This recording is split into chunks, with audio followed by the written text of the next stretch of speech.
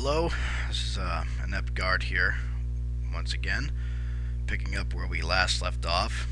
I last left you, we had compiled our first map. We're looking at it right here, relatively small.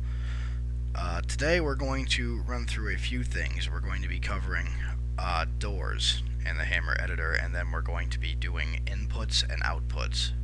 So we're officially off of our introduction, and we're starting our actual tutorials to teach you how to use the deeper inner workings of Hammer editor. Of course, it's going to have to start off a bit slow with things like inputs and outputs, but then we'll get to some other better stuff a little bit quicker.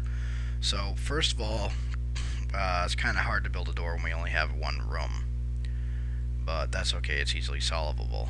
We're going to delete this wall, select it and press the delete key and it will go away, or alternatively you can just shrink it down or move it, because we're going to need to keep portions of it anyway, so might as well just shrink it for the time being. Now I'm going to take my floor, I'm going to shift and drag my floor over here, and we're going to create another room. We're going to take this wall, just extend it. Here, actually, let me zoom in so you guys can see what I'm doing a little bit better.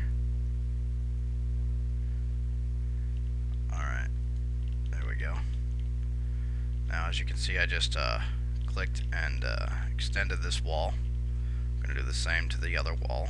Just click on the click anywhere on the actual wireframe geometry to select it.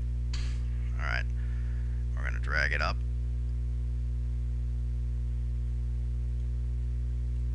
Alright,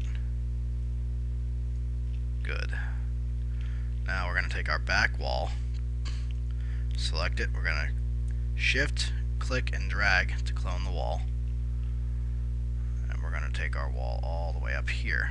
Now, of course, we get the wrong side facing, so you're going to right click and scroll down to transform. We're going to type in 180 degrees on the Z terrain, which is your left to right. Flip it and you'll see in our 3D view that it's now facing the correct direction. Alright, so now we have two rooms that we can work with. And our wall over here is going to need a bit of a makeover because of our no draw texture.